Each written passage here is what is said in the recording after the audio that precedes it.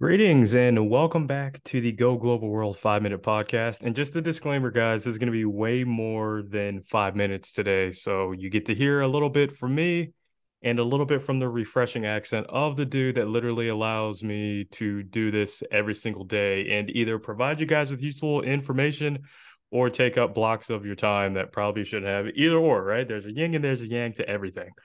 So going over everything before, right? We're the digital Silicon Valley that gives you, whether you're just a listener, founder, investor, advisor, current market trends, tips and tricks for your business and business practices in this ever-changing world. I think we'll just dive right in, right? And I'm literally talking to one of the founders, if not the founding member, with a way cooler accent than mine. So what we're going to cover today, what is Go Global World and what makes it different than other venture capital ecosystems? You're talking to a dude that's in a lot, and this one's different for a few reasons. What they're hoping to accomplish, and just a little motivational piece about current state of VC and how to break into VC, and just a little bit of my personal story and a little bit of Danil's personal story. So I'm not gonna introduce this person because this dude's so cool, and I think that's disrespectful of a person of high regard for somebody else to introduce them. So I will let Danil introduce himself. Thanks, Chris. I'm so excited to be on your podcast. And I think you're doing such a great job explaining people in 5 minutes. Great stuff. And I am actually trying to keep up with your podcast because, I mean, the news you are sharing is amazing. About myself, I'm a serial entrepreneur. I screwed up my first company, so I'm proud for that. And it's still painful, but I learned to do business the hard way, making a lot of mistakes. And so right now, what I'm building is the digital Silicon Valley ecosystem for founders, investors, and advisors. And where founders are getting access to knowledge of how to start and scale a company, access to network of founders and investors, and access to opportunity to fundraise through our matching app and through our different pitching programs. It's just an entire ecosystem where we believe that everyone should have equal access to opportunities to build and scale their companies from where they are. They don't have to be in Silicon Valley. Silicon Valley is global, digital. Why would you go to the territory where that's the mindset of people helping each other? But for investors, this is the other thing. What I think we're trying to build is the access to the deal flow, not from the territory they are surrounded, but from around the world, very laser focused, the best founders they can find exactly to the thesis they're trying to share with the world where they invest. And but it's not stopping in there. So the ecosystem means that you can meet other investors as well. So investors meet investors. So they can share deal flow. They can lead investments and invite other investors to join their deals. And they find LPs. There's so much they can do. But most importantly, what I want is to have verified people, meeting verified people in a safe environment where we have the rules of supporting each other. We are building digital Silicon Valley as the platform and the app. And that's just part of my life. That's probably part of my story as well, because I not only entrepreneur or an investor, I teach at business schools how to do business. And I have natural passion of solving this problem. I'm not in love with the product. I'm in love with your problem. And if you would give me as much feedback as possible to make this place better, we will make this place better for all of us. Yeah, and before I kind of dive into the probing questions, guys, there's a huge difference for those of you listening that confuse deal sourcing, which is very shallow and, in my opinion, very useless, compared to deal flow, which is actually completing the process, the stuff, the back end stuff that people don't see, the due diligence, the hey, is this just an LP general partner? Or sorry, LP limited partner or general partner, are these just a bunch of rich guys with money that don't know what they're doing? Or is this actually something in the now, if you can get that in a community, I'm in a lot of them. And like I said, right, this one is different in my personal opinion. I discovered this community through a separate Discord. My buddy Luke, who runs Venture Network, also a very good one, but a lot of people shy away from people actually pitching and collaborating in Discords, labeling it, or freaking Telegram or anything, labeling it as spamming your channel. Now, if you were to do this in person, you wouldn't be saying all that. You'd be collaborating. What's the difference between doing that and actually doing it digitally? I never understood that. But I know this didn't happen overnight, Danil. I know because your Telegram's full of thousands of very smart people. And as soon as I entered, because I have a big network myself, but I believe in reciprocity and helping people out. There's a few people that needed help being passed off in the sports tech realm, and that's what a community is about. How did you build this community to where it's at, and how did you get everybody on board to have what's called shared understanding? And that's a common term that never left me from the army. If everybody's on the same sheet of music, then that's how you build a community. Because you can be in a lot of garbage communities. I'm in a few myself that I keep exiting. Yeah, well, you dive into the biggest problem I had, and I've made so many mistakes building this is exactly the community. We started right before COVID. I was thinking of this idea for quite some time because I always wanted to match investors and advisors, and I wanted to create this digital ecosystem because I already was surrounded with many people I supported with my expertise, and so it just naturally happened. But this happened in a funny way because I was speaking a lot at different conferences and events. And at one event, I just thought like, oh, there has to be something I need to announce. Just 5 or 15 minutes before the event where I was supposed to speak, just before 15 minutes of my speech, I created a group and announced it on my slide that this is a Go Global World community. And after 30 minutes, after my talk, I got about 30, 40 people right in my my chat. And so like, I got to do something with that. That's how it started.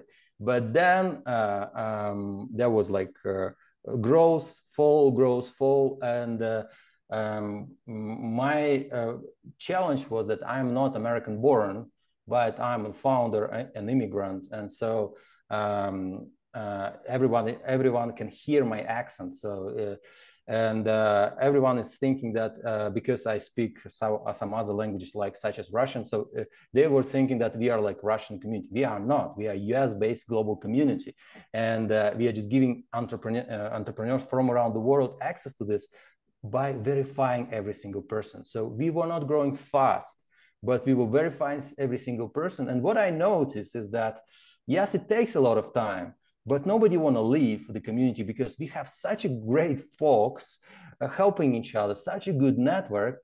And if you don't know even what you get exactly right now, you still don't want to leave because this is the network you try to get, and it's really hard to get this network. So this network is not local, it's global. And right now we have about 40 ambassadors in 30 countries that are representing us. So with our 3,000 members right now, if you multiply by just basic statistic, every person should have about 150, 170 people in their close reach, like of quality network. If you multiply it by 3,000, it's 500,000 of people around the world you get through our community through one handshake already now of verified people. That's just crazy. And that's the quality you get already here. And yeah, guys, kind of going to the kind of nurturing of your network, right? So your network's only good if you can continuously nurture it. And everybody kind of makes the assumption like, hey, if this startup isn't raising right now, I probably shouldn't talk to them. That's false, right? You're gonna have market influx. And if you guys have not been paying attention with what's going to Silicon Valley Bank, you probably should just hop on Google real quick because you're going to see a lot of things. And an after effect of that one incident, and I'm just going to say this one incident, but in America alone, 50% of startups within the next, I don't know, 90, 120 days are going to be looking to raise. And most likely, due to market correction, that's going to result in down rounds. It's only possible that all things get healthy, but that one interjection of capital, whether it be bridge rounds or safe notes for when the market comes down, that's going to come from your network. Startups that didn't have to raise before Silicon Valley Bank, which I feel for everybody, are going to have to raise now. So then you can go into communities like this one, and then you can either get the expertise, and not just for raising, right? You want to talk to subject matter experts, people that have been through it before. Because what if your problem doesn't have to result in a capital raise? You can still come back to this community, and then maybe 2 years down the line, when you want to raise for the next round, the next challenge, Series A, get product market fit, you have the expertise. And this also eliminates the fact, I don't know why everybody says in order to be successful, you have to go to every in-person startup networking event. I'm like, yeah, I've been to a few. I live next to the Houston Ion, but is that the best use of your time where you can be doing other things? I don't think so. So I guess with that going into place, like where do you see Go Global World 5, 10 years out? Well, great question. So first of all, we want to change the industry. We want to unite every single hub of like local Silicon Valleys around the world into one space. We want to become not a competitive community to others. We want to be uniting for people creating innovation, for investors trying to find their new deal flow to invest. And we want to be a place where people trust each other. So that's why in 5, 10 years from now, I see this is like a single platform with thousands of maybe hundreds of thousands of people or more, which can find each other in such an easy and fast way with their laser focused criteria of exactly solving their problem. For example, right now, we have built a matching app that's exactly started doing like that. So the industry is screwed, this technology industry is screwed with the hundreds of crazy criteria every single investor is having. Startups are spamming them with their pitch decks. So people are wasting a lot of time on irrelevant people. We want to solve this. We want to be standard in the industry of finding the right people to invest in, or the right people to find like the right investors to connect with. And the system should automatically, and with the effort of our team, verify by all the necessary criteria, so you know that you are finding the right person. So from 5, 10 years from now, we want startups to raise capital fast and easy as possible, without dumb limitations that we have created as humankind in this industry, because it's innovative industry, and this has to be like smart people should have access to capital, full stop. And the people who invest, they get a lot of great deal flow, so they don't take as much risk as now. Yeah, and like that's great when you can have like multiple niches in the overall market map of any industry in one place. That takes a lot of time away from you actually doing more of what's called desktop research, right? Because it's always good to have like the product right in front of you. Other people that's done it before. I think experiential learning is the best type of learning, and if that's in a one-stop shop place and not just on the internet, I mean, I could read about that, but if I can't talk to a founder or a subject matter expert that's had the growing pains, especially things like Web3, like it's changing every single day. Like even that now they're talking about having competitors for Chat GPT-4, and that literally just dropped what, yesterday? I'm just like, okay, that's cool. And now you have people writing books with it and sending emails with it, and now schools want to ban it. So like it's just little things, very tiny things that change every day. You need to have the people in the trenches. And I guess I'll kind of just go over to, I guess, how to break into VC. I guess I'll let Danil kind of talk his piece, because he has the most direct way and the most efficient way to do it. Be a founder, make the mistakes, and now you're in the ecosystem. And then I'll just kind of go into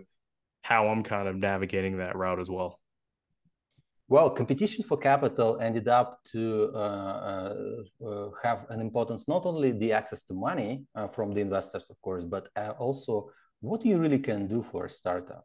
And one thing is great founders looking for, not just any founder, but great founders are looking for so-called smart money. But in fact, what you really can help with to your founders you want to invest in?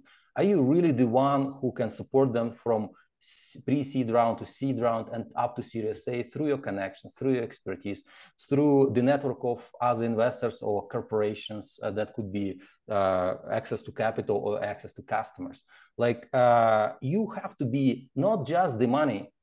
I mean, money are important, but most importantly, are you the right person to accelerate their growth? So when you put the money and you join with your network, that's like putting fuel on the fire. Is this the story about that, or is just the money? And if we are talking just the money, it's not enough right now. You have to be the person of solving the problems of startups that they cannot solve because they don't have enough access to network or expertise or something. Of course, you would say it's the founder's job, but you are the one to improving them, helping them, not becoming the barrier for like doing something instead of them. It's just creating them an opportunity. And breaking into VCs is all about your reputation. So other investors would also look like at you if you want to create your fund. What deals did you have? How many founders did you help? What it ended up like as a result? Like, did you invest your own money, and how did it happen? Like, did you invest together with other investors? So as with startups and with investors, it's all about creating your network, creating your reputation, and your history of your success and failures. Failure is not a bad thing, but if you have your reputation very strong. So having your reputation strong, you have to be in the network of other investors as well and try to collaborate with them. So maybe you're not investing right now, if you even have the money. What can you do? You can find the right startups. You can bring these startups to investors in your network and share with them an exclusive deal so they can invest. And they will be happy to invest in that if they see potential. And then they will look at you even more serious because you brought them something that others didn't. And this is how the connections are becoming stronger. So the network of verified people where you help first, and then they will be so happy to go back and help you. And creating a fund is always, the first fund is always a challenge. So I would be honest saying that I never created my own fund. I have a lot of people in my network who have created the fund. So I'll be talking not from my experience, but from their experience, what I see. And they emphasize a lot on creating a small fund, maybe syndicate before they're creating a fund. So to show first successes, successfully invest in the right startups. We are the network to find the right startups. We are the network of finding the right investors. So you would find the right deal flow, find co-investors, and maybe make a few deals and show the results in future, like when you raise another syndicate or a small fund. So you need a track record, reputation, and the network. That's the key things that could create you as a successful investors and break into VC. Absolutely. And as I've like stated numerous times, I believe that, starting a venture capital fund, like it's a unique asset class, but those do fail. It's just that the news doesn't highlight it nearly as much because it's a lot of people use debt financing, which that's a very controversial topic right now, but I'm not going to dive into that topic because I have a lot of friends that work at the bank that I'm referencing.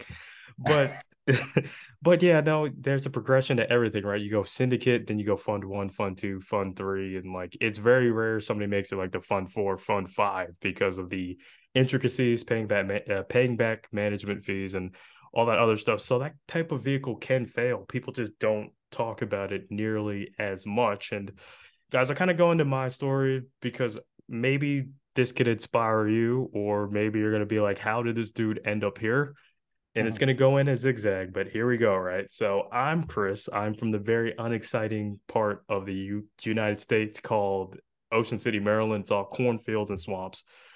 I'm nobody special on paper. I was pre-diabetic growing up. I am a first-generation college student raised by a single mom. Luckily, I found sports. I did 5 years in the military as an officer in El Paso, Texas. That changed my life forever, especially going through COVID, the Mexican refugee crisis, Syrian refugee crisis. I got to be on Team USA and see the world for a little bit while I was in the military, and how I kind of even stumbled onto VC. Like I thought it was just this very fictitious content that Gary Vee would talk about. I'm like, okay, why don't a lot of people just stay lean? And I realized, oh, okay, like the stuff you see in space, sometimes you're going to need a lot of capital for that you kind of can't get from a bank. But I went to an event in Austin, Texas called the Veterans of Tech Summit, and they still have it. And I'm hoping one day to speak at it because I think it's great. I saw a lot of former military managing directors, founders, all these people that like didn't have some sort of fancy degree or something, absolutely killing it in the dual use space, in the sports tech space, whatever you name it. So I aspired to be like that. I thought I was going to get into technical project management outside of the military. I was trying to decide what I was going to do. And everything kind of has their twist and turn. So I decided, okay, I'm going to keep exercising my network being of use. I was in business school until recently. I found out that my uncle got into this pretty tragic car accident, but luckily he's fine. But due to my network, I'm still seeking. This is month two and everything's great financially. I'm just a huge proponent of you got to try and be in a place where you think that you belong. Life is too short. Everything's changing right now to be in a place that you think that you cannot be of value or of prosper. And I don't know how many times I got offers from Lockheed Martin, Raytheon, and all these other people to come work in FP&A, but I've built such a large network of people that I want to help all across the world, 3x capital places in Saudi Arabia. I've learned all this stuff that I'm not willing to give this up yet. And I personally believe God will tell me aggressively when it's time to pivot. And I keep meeting good people like this and like Jamie Messler and anybody from Andreessen Horowitz. So anybody that's kind of in a rut right now, and that can be not just from a financial side or startups or anything like that. You got to look at failure as what the acronym is. It's the first attempt at learning. Maybe you didn't hit your KPIs for life for this week, whatever that is, miles ran, uh, annual recurring revenue.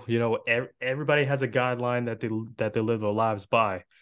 But what I can tell you is that you need to be surrounded by the people that inspire you and motivate you. You need to always be building your network. And this just isn't in startups, right? I think I have mentors in a lot of facets of my life. I have a financial advisor. I still have a strength coach that I talk to, even though I haven't done anything since Worlds. I have a weekly Bible study that I go to. I have people that tell me how to make TikToks better and will tell me aggressively when they are horrible. And I've gotten a few of those today, actually. So it's just all about, I think that people tend to gravitate towards things that everybody wants to do things the same. Like I think that venture capital is cool because you don't see the reward until the very end. I run 30 miles a week because I don't get to see the reward of me getting faster until the end of the year. Same thing with weightlifting. I I look at stocks sometimes because I know that stuff, and like it's the same thing. People tend to gravitate and do things that are more towards their habitual patterns. And some people like quick money, some people day trade, some people jump off skyscrapers for the internet. It's just all those type of things. So if anybody out there is feeling lost, just know that in order to get into some industries, maybe you don't need a Harvard MBA or anything like that. And one day I'm hoping to get my MBA because I am a first generation college student. I'm probably doing it online now. I did just fine in my first semester, but soft skills cannot be taught. That's something that you have to go out there. Sometimes you have to mess up being socially aware.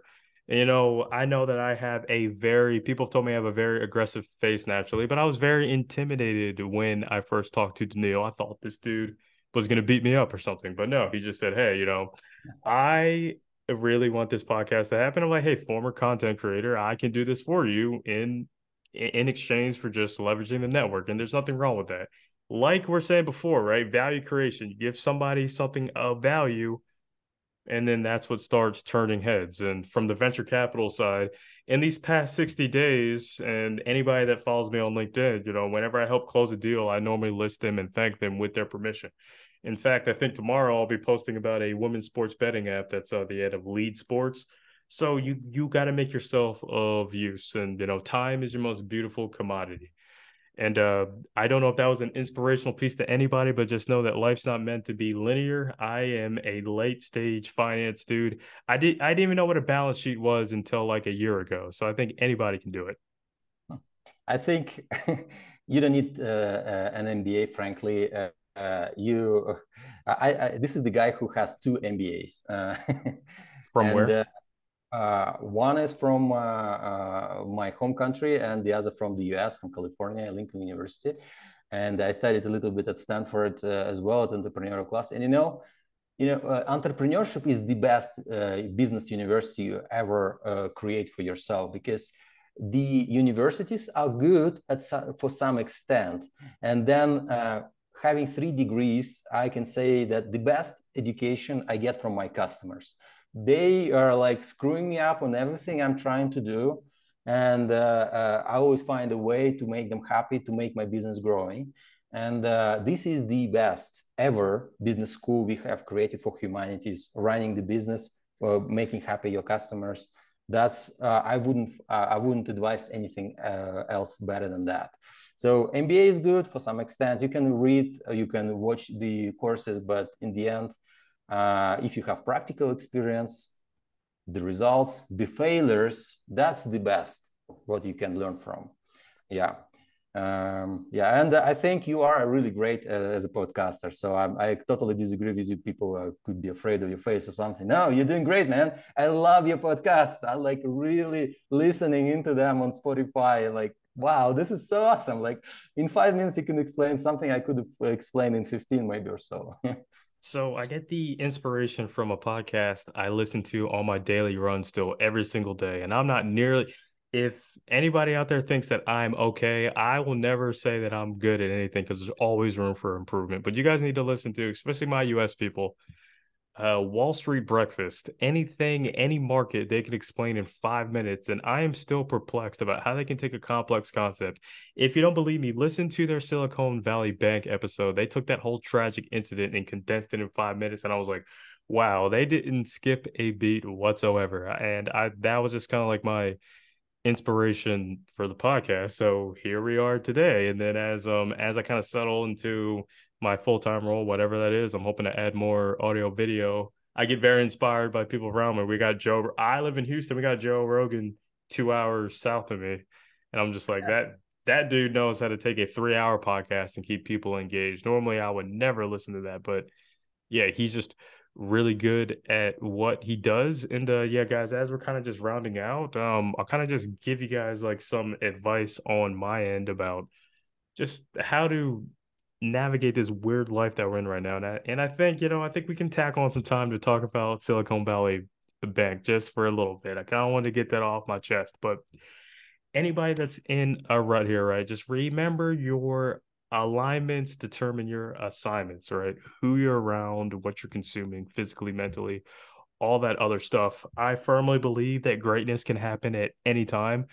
Anybody has access to the internet for the most part. I don't want to be ignorant to third world countries, but I'm just saying anybody that's trying to be progressive. But spend less time doing stuff that's not going to push the needle forward and just go ahead. I know it's boring. I get bored sometimes waking up at 4 a.m., especially when I don't have a job right now, but it's good though, because I have other sources of income that I found out in these very early hours of the morning, because I'm resolute on helping people and I know what I want to do with life, and I'm 27. And if you sign up to do something that aren't passionate about now, you're going to take it out on other people, and that's what creates a lot of discord in society. People just need to learn how to be nice to other people, and I know that is a whole lot more complex than what I described, and we still haven't not figured out how to go fight wars with each other based on skin color, based on different languages, based on different ideologies and all that other stuff. But I just want to let you guys know, and I'll give you a good example, right? I was in a fraternity one time in West Virginia, in the place where I went to college at, and that is by far the worst mistake of my life. But sometimes, yeah, you have to learn what wrong is, but before you know what right is. And I think in this moment, I learned what proper networking was. And, I was a dude that didn't fit in. I got made fun of for going to the gym and going to class, for not drinking enough. I don't even drink like that right now. I'm just like, I look at myself and I wanted to smack myself in the mirror. And I'm just like, who was this person trying to fit in when I know I didn't have the money for like the fancy shoes or anything like that? I was at school just so I can, get my degree, go serve in the military for a little bit. But I transferred that while I was on active duty. I was doing a lot of venture capital things while I was still working a full-time job for the military. But then I would always go back to that example. Be like, hey, am I adding value by being in this group chat or showing up to this event? Or am I being an energy drain and a social awareness waster? And you can typically tell between somebody's response time or how they talk to you or about you. So just be confident in your abilities, be confident in what you bring to the table. And 9 times out of 10, if it doesn't result in the resolute solution that you have, then you can just keep going. But yeah, no, that's just my closing remarks right there. How about you, Danil? Yeah, my closing remark is that you have a serious responsibility on your shoulders, man, because you decided to help other people. And what I see is that you help a lot of entrepreneurs in our community, outside the community, and you're spreading the inspiration and knowledge to others. So keep going, never stop. So that's my advice to you and people like you are, because there are plenty of people out there. They may not say anything, but they will be so much grateful for what you do. Even though you might not have it right away, it will take maybe some time. However, you're doing a great job. It's important because you're being an example of why it's important of helping others. And I just want to emphasize on this as my closing remark, because to me, it's so important when founders help other founders. This is how they help their own business. The reputation, network, investors helping other investors. This is a mission of existence of Silicon Valley. Silicon Valley is not great just because they are rich or they have really good weather. They have these values. And that's why people wanted to live in there. After this crisis and cost of rent or something, people like starting reconsidering. But I don't really get it why there is no Silicon Valley digitally in the world yet. So because of people like you are, maybe some contribution of my team, myself, we are creating this digital center. It's not for me, it's for us. So I want every single one who is listening to us, take an example of Christopher by helping not even us, but as an entrepreneur, like come and ask, like, how can I be of help? How can I be a resource for you? And try to genuinely help. And then you will see so much positive response, so much trust to you, and they will refer to you, and don't expect anything from them. Maybe not even them, but maybe somebody else. This paying it forward thing really works. Yes, we saw the movie, we saw the concept, like we heard this. It sounds like a fairy tale. It really works. So help others. I encourage everyone. Absolutely. And like, I just think that's the law of reciprocity. What you pour into the world, you're going to give back. And a lot of people look at venture capital and like you see all the misconstruement on social media, like the fancy happy hours and all that other stuff. Yeah, that's cool and all. But to me, I'd like to get a bed on time because I'm waking up in the morning and we're getting after it and stuff. But I think of the tiny community that I came from growing up, and since I left Maryland, there's been a lot of good startup founders and a lot of good things happening in that metropolitan area. And I'm also part South American. And in case you guys haven't heard on the news down in Argentina, shout out to Lionel Messi. He'll probably never hear this, but it's worth a shot. There's a lot of activity going on down there. Not only are you just funding an idea that could change the world, you're helping energize a community, show other people what's possible, putting bread on somebody's table. And the big difference between an SMB, small business, and a startup, startup makes things that help change the world. And I think that's important. Sometimes people just need not just the capital, like you said, but the expertise of, I don't know, chief of science, like you're seeing in life sciences or anything like that. Venture capital is a different game because the board members, they have to provide you what's called startup operational support. And people can burn through capital and fail, and you see that a lot. But yeah, I guess while we still have a little bit of time, let's chop up this whole Silicon Valley Bank incident because I'll be 100% honest with you. I'm never I didn't see that coming. And guys, to be 100% honest with you, Silicon Valley Bank, back when this stuff happened with my uncle in January, I applied for their one of their positions in tech startup banking, because I put in the interview how big my network was, and it kind of opened their eyes, like, oh, the army guy actually, has a hold of this. But yeah, so I made it to the final interview. I think I got beat out by somebody that's been doing investment banking at Alvarez and Marsal for a while, and I am so glad that that did not work out. But what's your take on that incident going on right now? This is ongoing.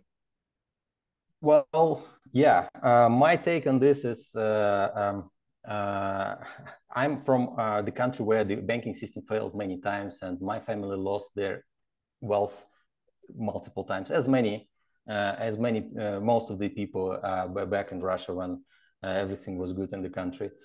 Well, my take on this is quite simple. It's horrible when nobody wants to be in their shoes, and I'm really hoping the guys will find a way to solve it. And it seems like things are getting better because Biden administration got into this. But there is positive side of this, which I see or even foresee for future what will happen. When you create a product, you always find bugs in the system, right? So you're like trying to tweak bugs. So consider this like Silicon Valley still as the product in development, and Silicon Valley Bank is one of the bugs that happens in the system. They will fix it. They will make this system stronger, better, and self-sufficient. So unlikely we'll see problems like that. We'll see other problems, and the system will crash again and again and again. But we'll see a next level problems in future. So overall, it's a good thing. And we managed to find some weaknesses in the system. Now it's time to address it. It would be very dumb not to address it. And so if we would, then the system will unlikely to crash like that again.